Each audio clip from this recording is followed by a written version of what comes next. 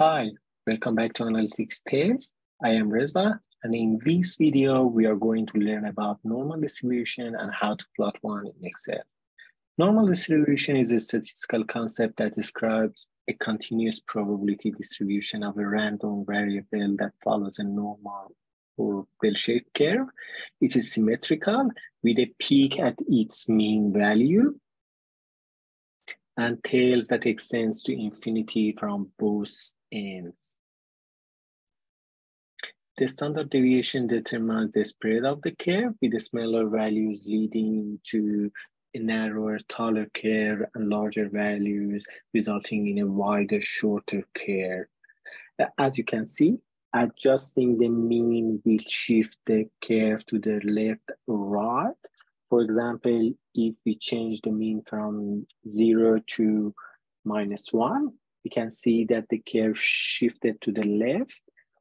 For positive values, for example, +2, you can see that the curve shifted to the right and the shape didn't change. Let's put back our curves into its original place.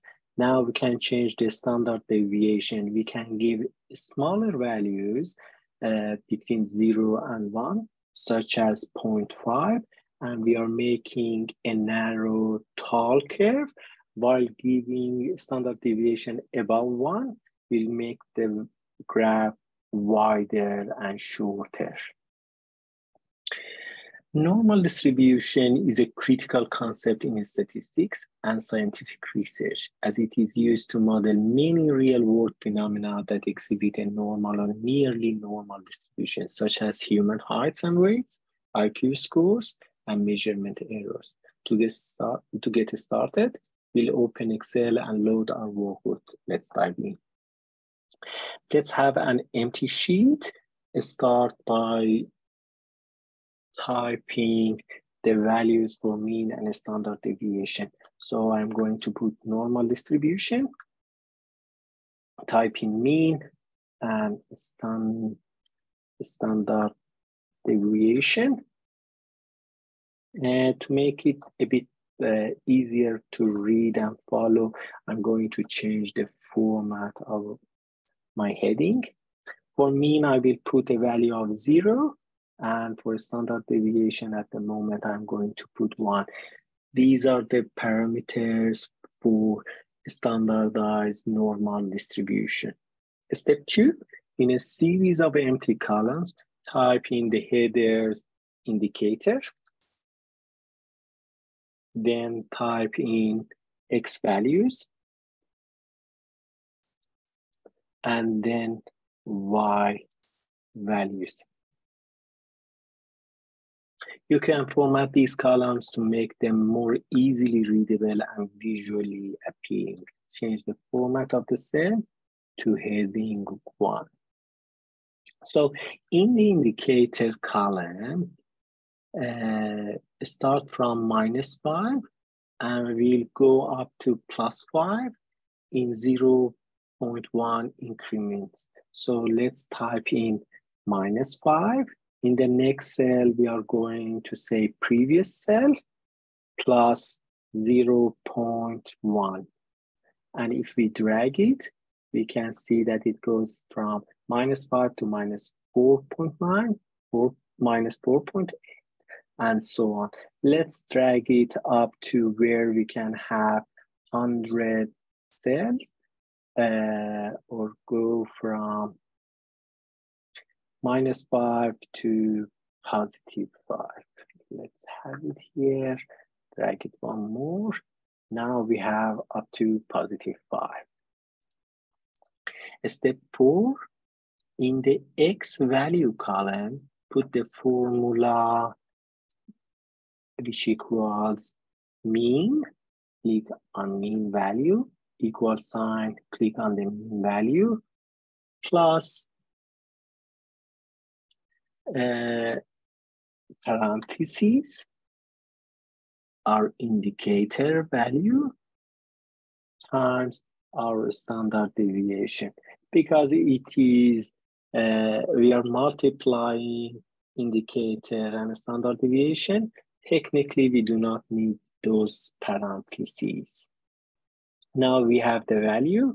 At the moment, because the value of standard deviation is 1, minus 5 times 1 is going to be minus 5. We need to make a minor change.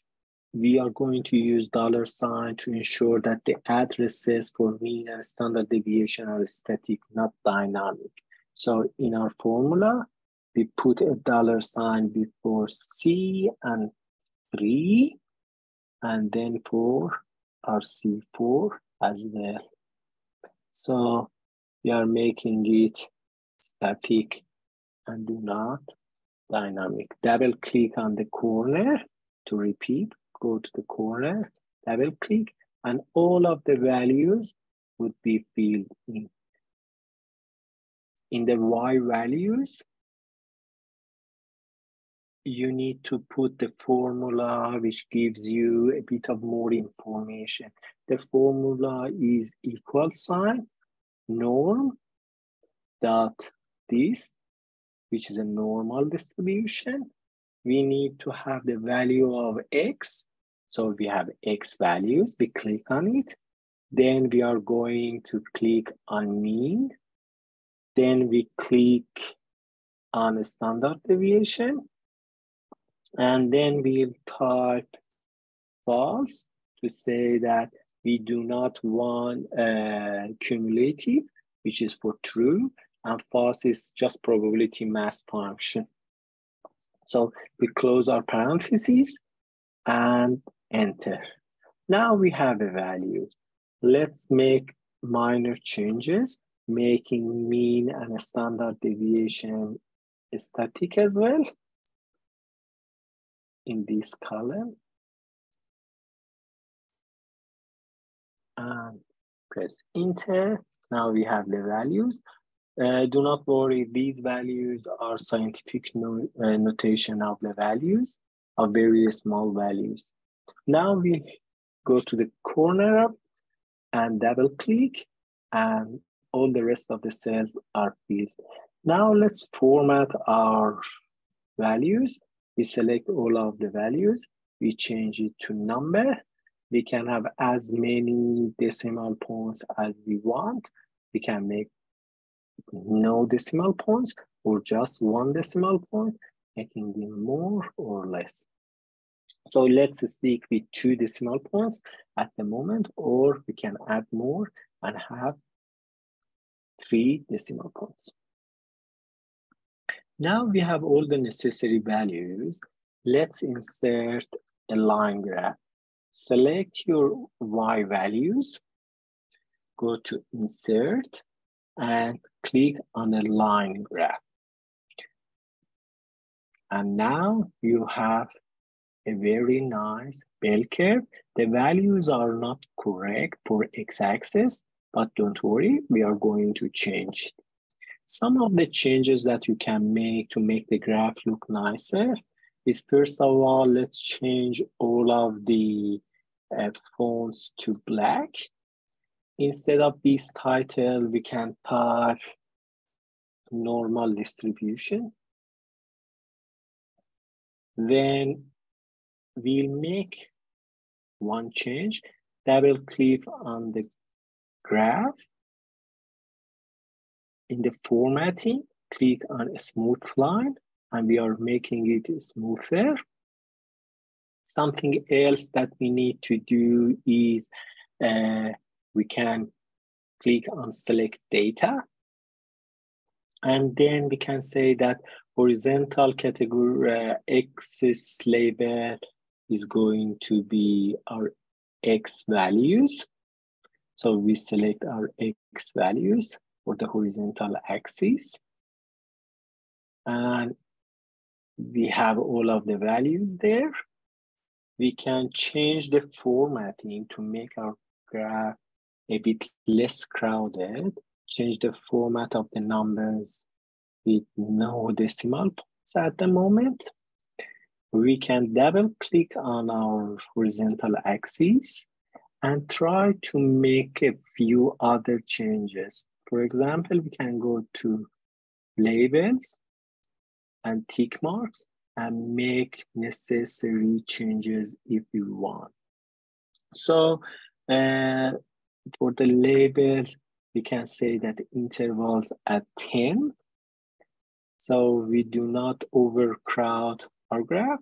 Say that go from -5 to 5, just show the exact values. Now you have your graph ready. You can see that you can change mean going from 0 to 1. Now you can see the values change from -4 to 6. You change the standard deviation. You make your graph a bit taller, flatter, or you can make it a smaller value and your graph changes as well. Congratulations, you have just created a normal distribution curve in Excel. Now you can experiment with different values for mean and standard deviation to see how they affect the shape of the curve. Thanks for watching, and don't forget to come back for more Excel tutorials. Thank you.